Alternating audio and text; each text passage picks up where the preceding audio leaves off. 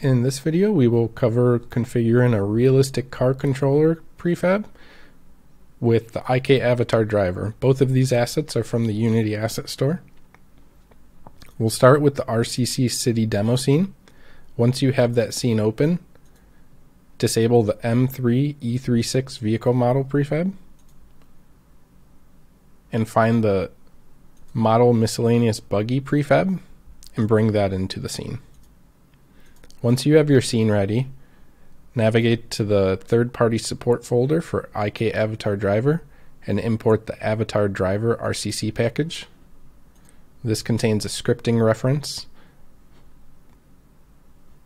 Once we have that imported, we can drag the Avatar driver RCC prefab to be a child of the model miscellaneous buggy prefab.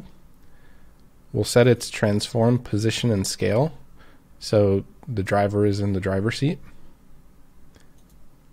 Next, expand the Avatar driver RCC object. Expand the body joint object to reveal the driver object. From here, we can assign the root object, which is the model miscellaneous buggy, to connect the rigid body. We can also assign that to the Avatar driver RCC reference to connect the RCC car controller. Once we have those references set, we can search the hierarchy for gear to find the gear label. And then we can assign that to the gear text field on the Avatar driver script.